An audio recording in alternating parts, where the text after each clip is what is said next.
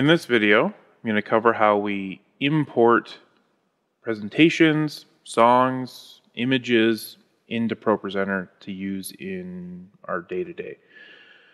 So we'll jump right into that. The first thing that I'm going to go over is how to import songs. So if we scroll down here, we can see we got a couple of songs in place already. But let's say they want to bring in another one. Easiest way to bring up our search menu is Control F, or you can hit the search button up here at the top. When you do that, it brings up this search window. First place to check is always our library. So you can just type in the name of the song. If it shows up, that means it's in the library and it's already been imported. From there, we can just drag and drop it onto the presentation. There's our song. When you first bring in a new song, you're going to want to click this Arrangements button, and then we can either use an arrangement that's already been made or make a new one depending on who the worship leader is. Now I'm going to search for a song that we don't have in our library. So if I bring up this oldie but goodie, belongs, you can see that in our library, nothing shows up. So if I go over one icon and click on this, the Song Select logo, it'll now search Song Select for the song. And here's our Battle Belongs. It'll give you a brief snippet of the song so you can figure out if it's the right one. And you hit Import. That brings up our import window. Here we use line break and 2 lines per slide. I just find it's less distracting having just 2 lines on than 4, and it just makes it overall look a bit neater. The size will always be 1080, that's what we're running here. This theme one should be selected with a proper theme, but this is where you would apply the themes that we build so that when the slides get imported, they look how we want them to look. So there's some pre-built ones here that we don't really use. I made this one called User, and click on that. There's a bunch here, and the main screen 2 lines is our normal template. Select that. It will apply font, capitalization. There's a box behind the lyrics that help them stick out a bit more. And then the destination. We have our library. We want all the songs to be imported to the songs library. And then if you're building a playlist for the next service, then you can also just select it right here so you don't have to go find it in the songs library. So let's add this to the Tuesday Chapel. We'll hit Import, and it brings it in. But compared to the other songs that we use, you can see here I've got background and a blank. This one doesn't have that. So every time you import a new song, we just need to add in 2 new slides. So at the bottom, go add new blank slide, do it twice. Right click on the first one you added, go to Group, Background. And it'll change both of them to be background, but we only want the one slide. So the next one, go Group, Blank. And then in the Arrangements view, for the groups, we can move background to the front, and that's where we'll put our background image for the song. And then this blank slide is just a blank at the end that we can use for some space between the start of the next song. The last way I would import a song is using the CCLI number. By using the CCLI number, we can be sure that we have the exact song that the worship leader is requesting. So if we jump onto the web and go to the Services app for Planning Center, we can see they have their songs listed here. So if I click on this first one and go over to Song, it's going to give me some song information, including the CCLI number. So if I copy this and then bring up our search window and put that in, you can see that it brings up the exact song that we were hoping to use. and then it would just be drag and drop because we have it in our library. If we didn't, then we would import it from Song Select. So that covers importing songs on ProPresenter. So the next thing we're going to go on to is importing presentations. So when we have speakers come in, whether they're our staff or from outside of the school, they generally will bring a USB stick with a PowerPoint presentation because they generally don't have access to ProPresenter. So it's really easy to import that into ProPresenter, but there's a few things that we have to be aware of.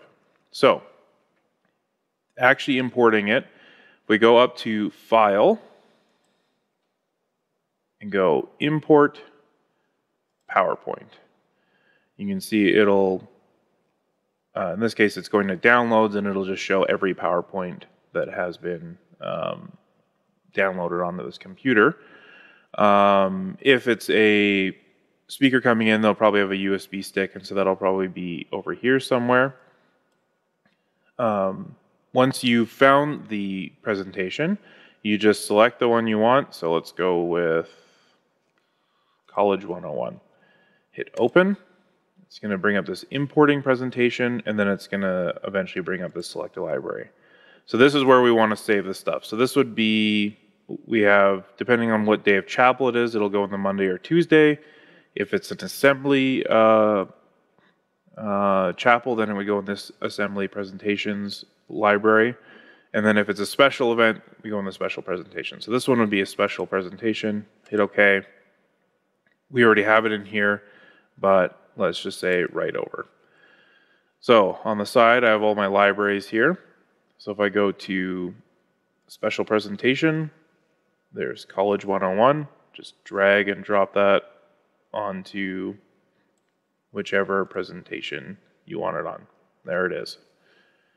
Now, the thing that you have to be aware of is when you do this import of a PowerPoint, all it's doing is taking the final state of a slide and turning that into a picture or a JPEG and then importing it. It's actually in the background, it's opening PowerPoint, saving each slide as a JPEG, and then it's importing that as a presentation.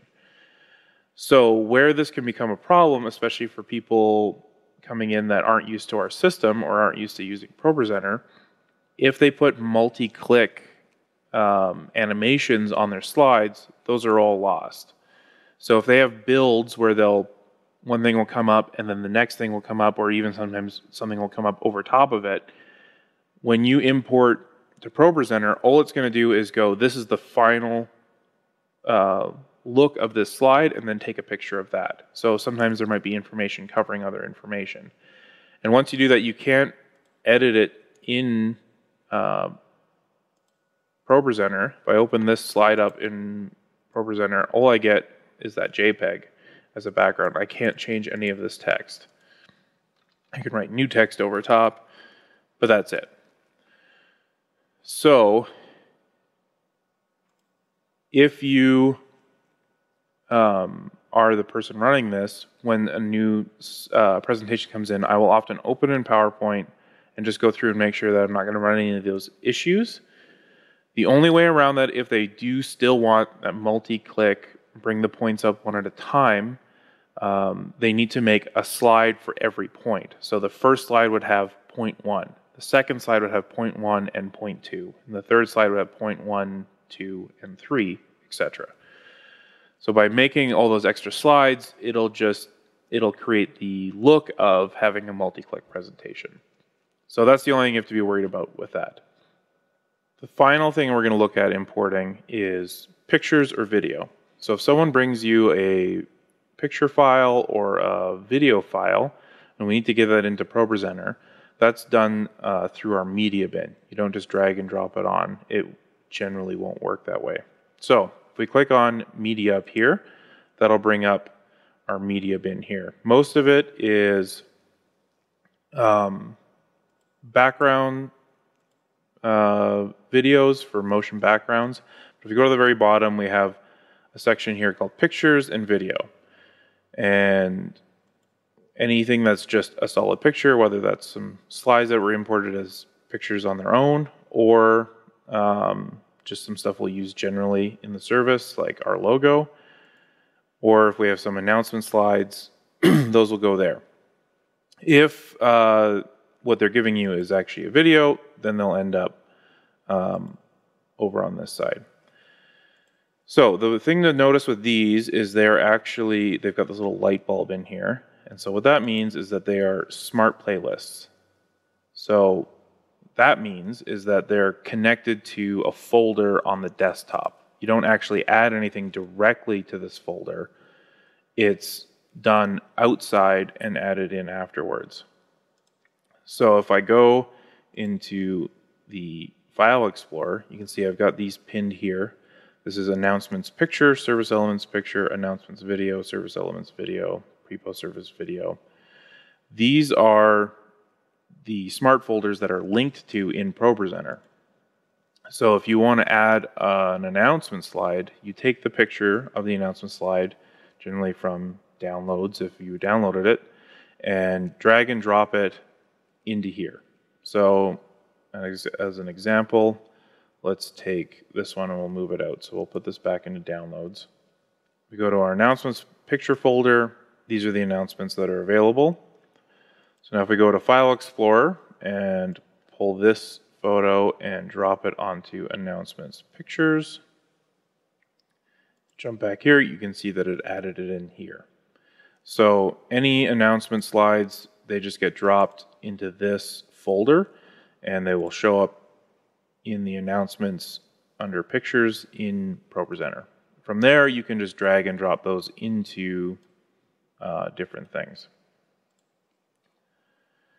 That covers importing in ProPresenter. So if you're asked to show some slides or a video, this video should help you figure out how to get that into the right place.